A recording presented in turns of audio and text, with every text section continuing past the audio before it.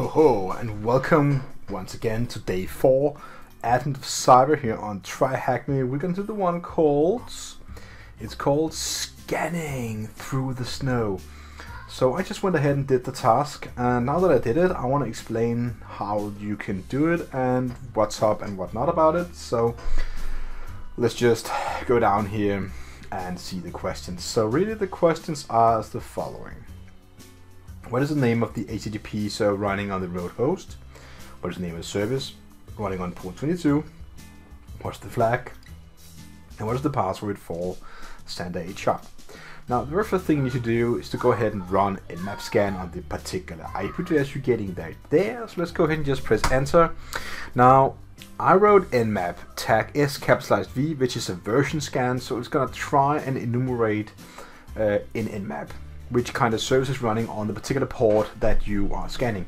Now, if you just write NMAP like that, you're scanning the common most 1,000 ports that are used. That is not 1 to 1,000, but it's just a common most. The very first question can be answered by the word Apache, and the second one, the port 22, can be answered by the service of SSH right there. Now, what you're going to do next is go ahead and access the SMB share. SMB share can be accessed by typing SMB, as I talked about right there, in a folder. Now, I know they say in the address bar, and it's like, yeah, they show a picture, something like that. What you're gonna do is go ahead, and this is a little weird, but you're gonna press a folder, and it says like open folder, and then anywhere, just there, press enter, and you're gonna get in.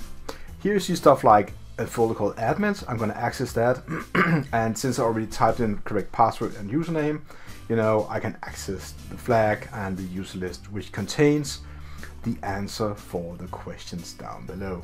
So really, this room was pretty easy. I can complete it by clicking the last one here, 2-minute room. The idea is that you learn about what is port scanning. And port scanning can be learned if you just go ahead and check out the different commands right there. They're gonna talk about a SS scan, which is a SYN scan, TCP SYN scan. A SYN scan is, I guess, one of the more faster ways to do a scan, because you're only sending the SYN package with a 3-way handshake. Now, we're already getting a bit to the advanced part now, so I kind of would say that if you want to learn more about that, go ahead and check out the different kind of rooms they mentioned right here on NMAP. Network Mapper, NMAP. NMAP, live host scanning, the basic port scan, and advanced port scan. I'm going to take the very first one and just continue onwards until you've done all 4 different rooms, and that should be really just it. So, if you did not do the tag S capitalized V, the scan would still guess which services would be on port 22 and port 80, because it would have a list in NMAP as the program you're using, NMAP.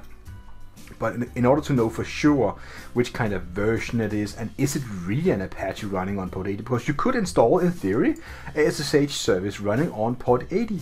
That's a sneaky nerd way of doing it, but it is seen on some TryHackMe rooms that they do change the port. So really, make sure you do the tag S capitalized V for versions, and I didn't use the tag S capitalized S scan because I kind of just went ahead and tried to answer the questions.